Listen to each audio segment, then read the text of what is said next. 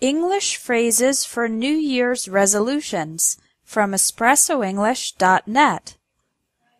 In this lesson, you'll learn 4 different ways to talk about your hopes and plans for the future. Number 1. I'm going to. I'm not going to. Use these phrases for plans and intentions in the future. For example, I'm going to spend more time with my family.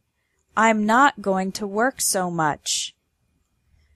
In spoken English, going to is often pronounced gonna.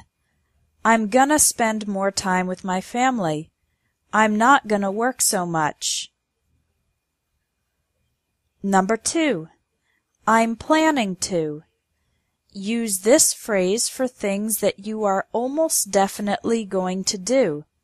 For example, I'm planning to visit Disneyland in July. I'm planning to take dance classes. I already signed up. Planning to often implies that you have taken some action to make the plan a reality. Number 3. I hope to. I'd like to.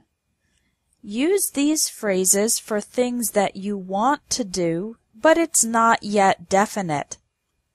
I hope to read more books this year. I'd like to be more organized. Number 4. I might, I may, I'm thinking of, I'm thinking about. Use these phrases for things that you are considering. Maybe you will do them, and maybe you will not. I might take some piano lessons if I have enough free time. I'm thinking about moving to a different city, but I'm not sure where. Don't make this common error. I'm thinking to buy a car. After the verb think, we use the preposition of or about and the ing form of the verb. I'm thinking of buying a car. Let's review our 4 phrases for talking about New Year's resolutions.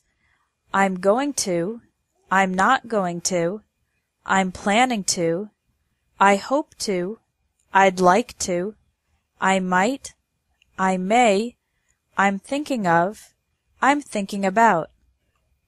Your homework is to write 4 sentences using one of each phrase talking about your plans and ideas for the next year. Also, scroll down in this lesson to see these phrases used in a conversation. Thanks for watching English Tips from Espresso English. If you liked this video, please share it.